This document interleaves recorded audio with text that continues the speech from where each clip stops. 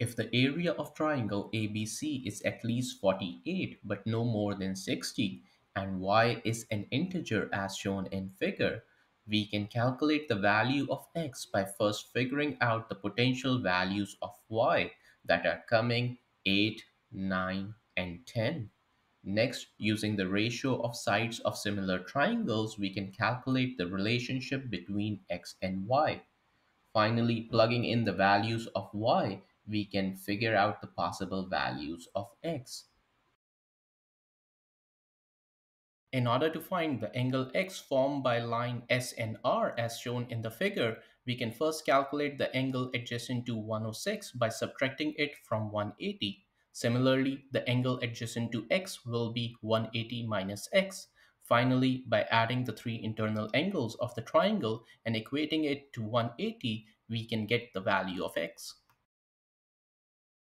In order to figure out the angle TUR as shown in the figure, we can start by plugging in the angles of the triangle given to us as 48 and 86. The third angle can be calculated by subtracting these two from 180 degrees, that is coming around 46. Next, we know that for a straight line, the angle will be 180. Subtracting 46 from it will give us our second angle of 134. In addition, we are provided 85 and 162. Adjacent angle to that can be calculated by subtracting 162 from 180.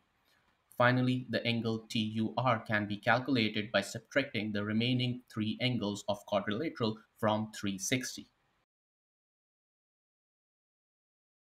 To find the angle x given to us in the figure, we know that side AC and CD are equals to one another. That means that the angle opposite to these sides will also be equals to one another. Now, knowing the property that sum of three angles is equals to 180, we can solve for this angle, coming around 38 degrees.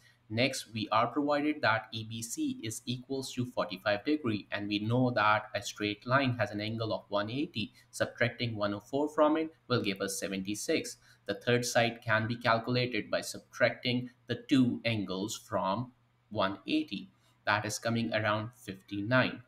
Finally, x is calculated using the same property of triangles.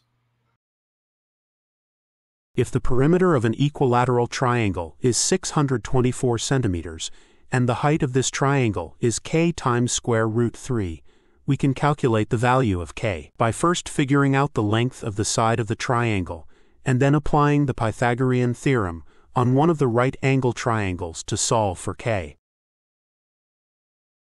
In order to figure out the angle QMR as shown in the figure, we can start by calculating the angle adjacent to 60 degree by subtracting it from 180. Next, we are given that the side MP and PR are equals to one another. That means that the angle opposite to these sides will be also equal. Finally, adding the three internal angles of the triangle and equating it to 180, we can get the value of QMR. If the value of A is 43 degree and B is 122 degree as shown in the figure, can you calculate the angle W?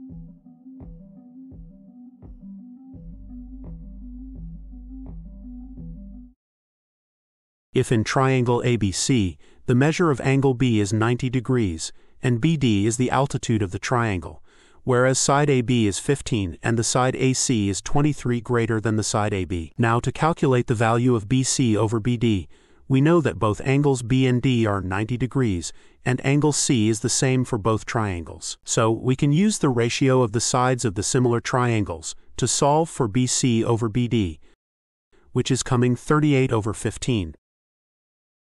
To calculate angle x in the given figure, we can begin by noting the sides RT and TU are equal, which means that the angle opposite to these sides are also equal. Next, we can calculate the third side of triangle SBU by subtracting the other two angles from 180.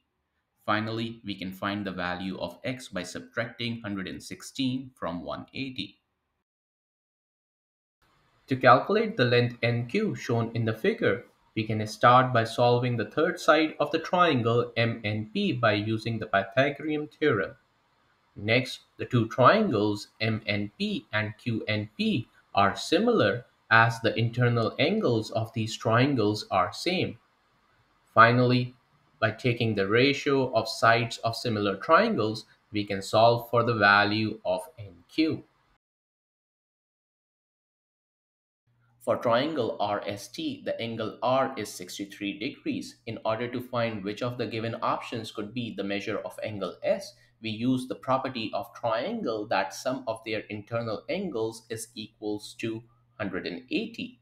Solving the expression give us the sum of angle S and T, that is coming 117. This means that each one of them should be less than 117. The only option we have that is less than that is 116. For the figure shown, point A, B, C, and D are on the same line, and line FC is parallel to line ED, whereas line BE and ED are perpendicular to each other. Now, to solve for the angle FCB, we know the parallel lines will make the same angle if intersected by a straight line. So angle D is same as angle C here.